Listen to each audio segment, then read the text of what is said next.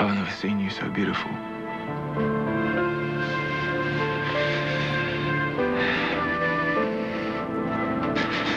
Goodbye, Maria.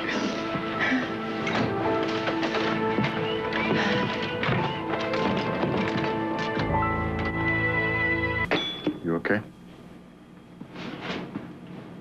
You sure? Yeah.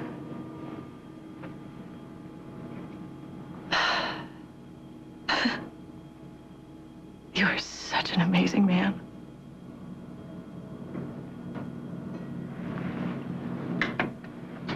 Why?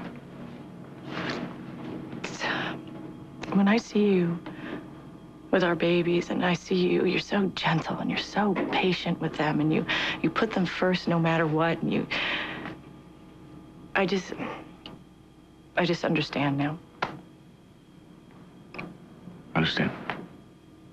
Yeah, I understand why you did everything that you did to try to get me to remember them, to try to get me to remember you. And see, at the time, I just thought you were being selfish, but I didn't realize. Tonight, when I thought that I lost Maddie, my whole world changed. You just realized you would do anything for her. Just like you. You just asked Aidan to spend the night because you thought it would make Maddie feel more safe. You saved your life. You saved Maddie's life. Right now, that's all that matters, nothing else. Edmund. Wait, no.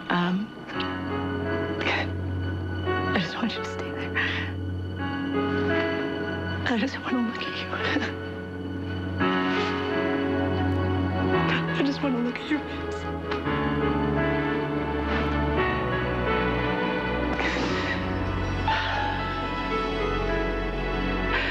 I've got something I have to tell you.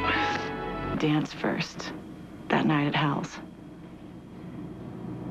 And the first time that you kissed me, we were sitting on my couch in my apartment. I remember one time I got sick and you came over, you decided you were gonna play doctor, and you brought over this little toy doctor bag that you bought from the pharmacy, from like the drugstore.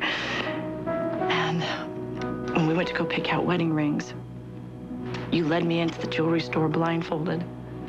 And the first morning of our second honeymoon, you bought me this beautiful pearl necklace. And I remember that we ate blueberries and poached eggs. At Maddie's christening, we had pink roses and baby's breath.